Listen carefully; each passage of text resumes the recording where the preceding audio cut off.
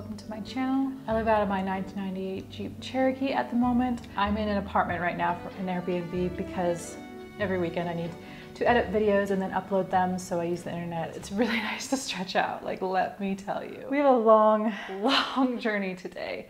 The longest probably section of driving I've done in a long time. I have to drive 7 to 8 hours in one go today. I don't have to. The reason that I'm doing this is because I'm going to the smallest town in America with the full population of 1. The reason I'm booking it is because the only establishment there is only open today. If I don't get there before it closes, I won't be able to explore the town. The lady, as the sole occupant of this town, got her liquor license and opened a tavern. And I thought it would be cool to visit the tavern. And I am 7 to 8 hours away. I'm still in Wyoming. I had to drive through basically all of Nebraska, which is the longest state to drive through when you're driving west or east. If you've driven the route, you know Nebraska is not fun to drive through. Not only is this town that I'm going to the smallest town, there's a town like 30 minutes away that is a runner-up for smallest town in America.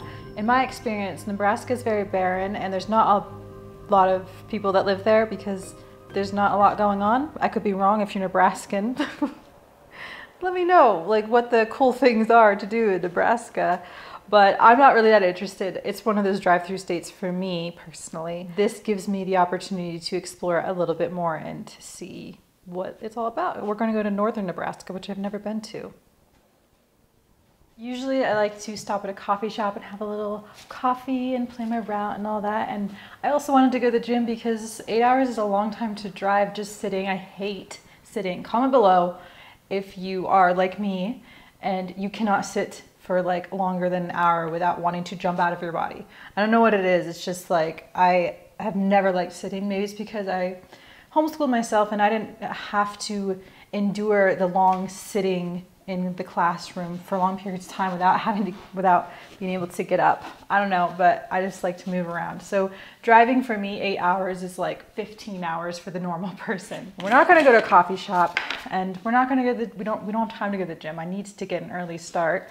So I did a mobility workout a little bit ago and I'm just gonna have my coffee here in this Airbnb, put in my collagen. Let's get this journey started. I'm gonna get all around and get on the road. I've been doing this thing where I make my own trail mix. Whenever you go to like natural food stores and stuff, they have like all these bins of different types of things. And if you can find a really good one, you can get little bags for like 40 cents each and you can just kind of customize your own trail mix, and it turns out to be a lot cheaper than buying like a bag, and it's healthier. Today's trail mix flavor is raw almonds, raisins, and I crushed up some peanut butter pretzels to put in it. So that's our trail mix for this trip. Also, I'm pretty obsessed with mango, but also mango with like chili, like spices or whatever. I got some chocolate, which is very expensive, but I loved the ingredients. Now we just drive and drive and drive. I'm now in Nebraska. I've been driving for like 2 hours and I'm exhausted from driving already. Hard with Yuki because number one, she doesn't have any air conditioning. Well, she does, but I don't use it. And I have the windows down, so it's really loud, and especially in Nebraska, it's super windy. She's also not that easy to drive. If you've ever driven an older Jeep like this, you know, you have to really focus on controlling it. I'm on a mission. It smells like farm, like cow poo around here. Windy, not much to report. There has never been a time that I've gone through Nebraska and it has not been windy. Guys, are you okay out here? Does it ever not be windy out here? My skirt is completely flying upwards. I can't do drone shots here, but I'm gonna just show you the area so you can get a sense of what Nebraska looks like if you are keen.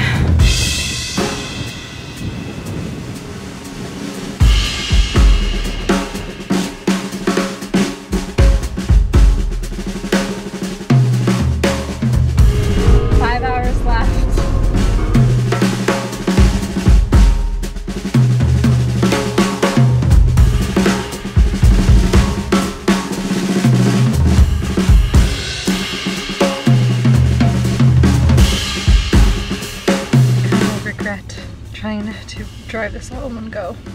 I hate it. I hate it. I hate it. I don't want to drive anymore. But I do take back what I said about Nebraska being, you know, kind of boring, whatever. As you go more north, it gets very beautiful, very green. A lot of times I think that I'm just driving in Pennsylvania. It looks very similar. Tons of farmland.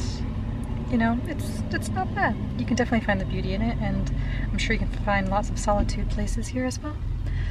I still have hours left to drive. I've been driving for my whole life, forever, years at this point.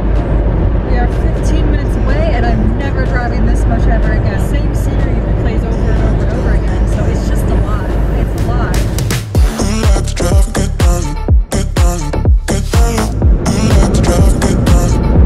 This is Manawi, the grand town.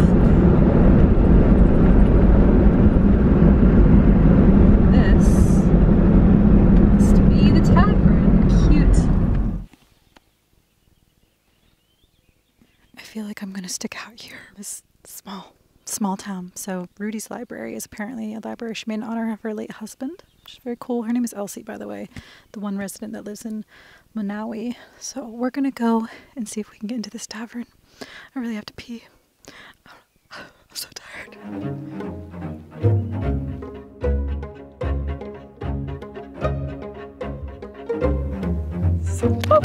It was so awkward.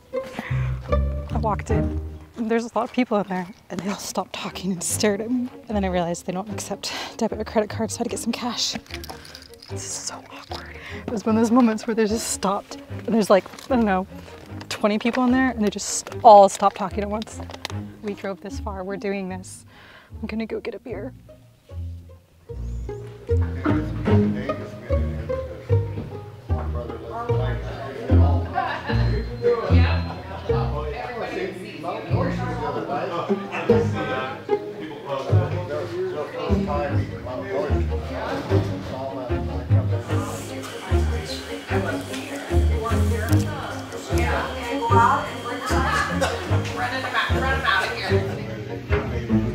That was really, really awkward and really out of my comfort zone, but I did it. I gotta find a camp spot now before it gets too dark. Didn't get to go in the library, but at least we got to go in the tavern, and I did learn some things.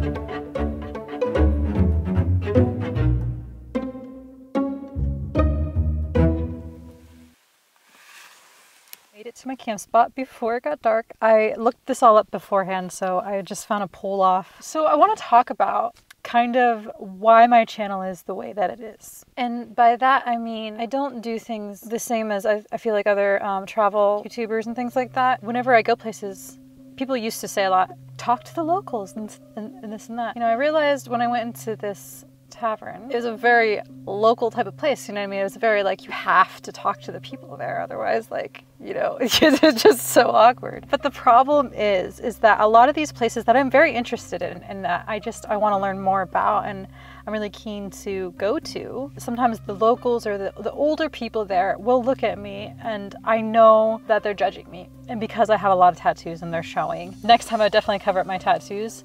I don't think Elsie really liked me. That's just me thinking that, but I don't think she did. I think she's really cool and stuff. I didn't really talk to her much. I just asked her, you know, is it okay if I film? There's this type of vibe that older people kind of get around me sometimes. And it makes me a little bit sad because if they knew who I was, I don't think that they would feel that way. I grew up, you know, in farm country, conservative country. And, you know, a lot of my values are conservative, I guess. I'm not one way or the other. But, you know, I'm not some sort of hooligan like they think that I might be, and I understand why they would judge me. So those types of places and situations are more difficult for me, which is why I'm a bit more introverted when I travel, why it's a little bit harder for me. Now, when I went in there, they were friendly enough. Like she ID'd me, which I usually don't really get. I haven't been ID'd for a very long time. She was a bit flattered, and she would have to get her glasses out and just like looked at my ID for a really long time. If it was her family or just the people around in surrounding towns help her, but they were all local there. Yeah, so she looked at my ID for a really long time and it just made me feel a little bit like I was suspicious or something. But you know how you feel. Around here it's just farmers. And I'm very familiar with farmers, but it doesn't really matter how friendly I am. They're gonna have their views on me. And I don't know what those are. And I'm not trying to assume.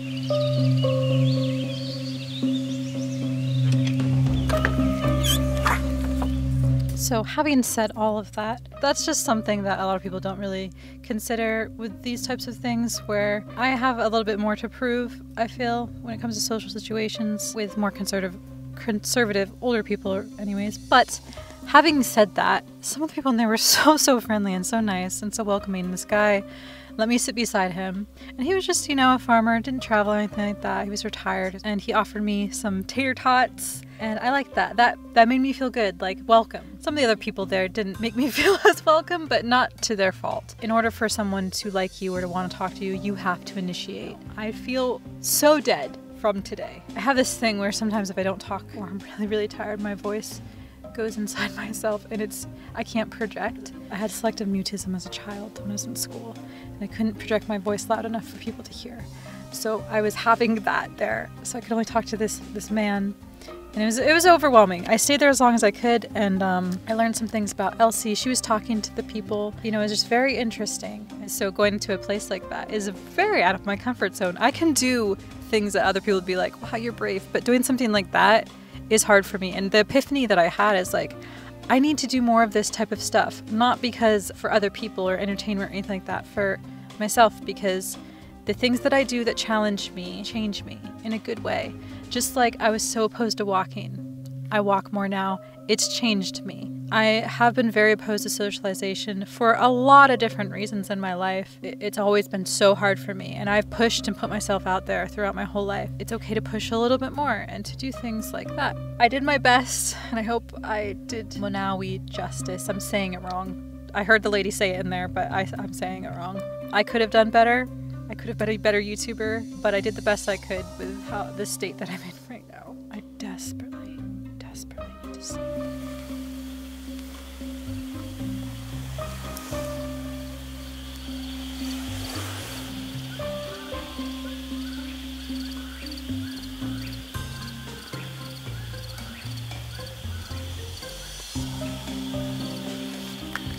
Good morning.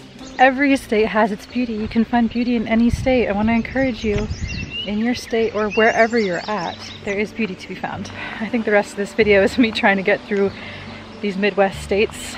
Gotta keep living, man. L-I-V-I-N. In honor of Nebraska, let me just give you some state facts. Nebraska has the largest man-planted forest, which is the Nebraska National Forest. Nebraska is the only state in the United States that has a single legislative chamber, whatever that means. It has the most miles of rivers of any state. It has so many isolated small towns, like the one that we just visited. And that's probably why the smallest town in the US is in Nebraska. It makes sense. The cattle outnumber the people here. Supposedly red beer is a thing here. You have tomato juice in beer. I do have to move on though to Iowa. Look at the amount of bugs Yuki has murdered. It gets worse the more east you go, the more bugs.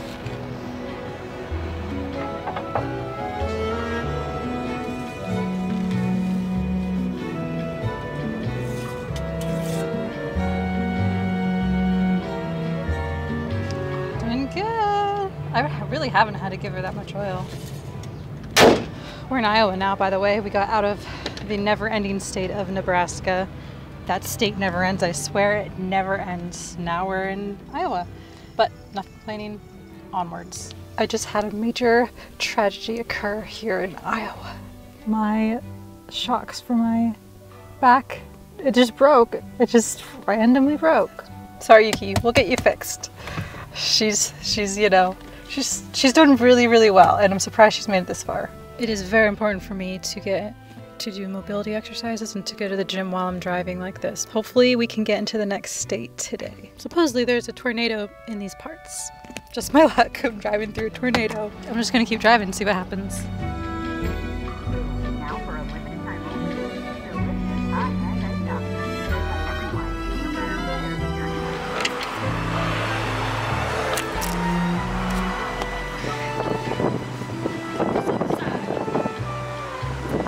Home for the night, this rest stop. It is humid, focusing on the humid. We're in Illinois now, 9.5 hours left. Yuki's been driving great even through the tornadoes. I'm gonna sleep in this rest stop. Highway life, huh?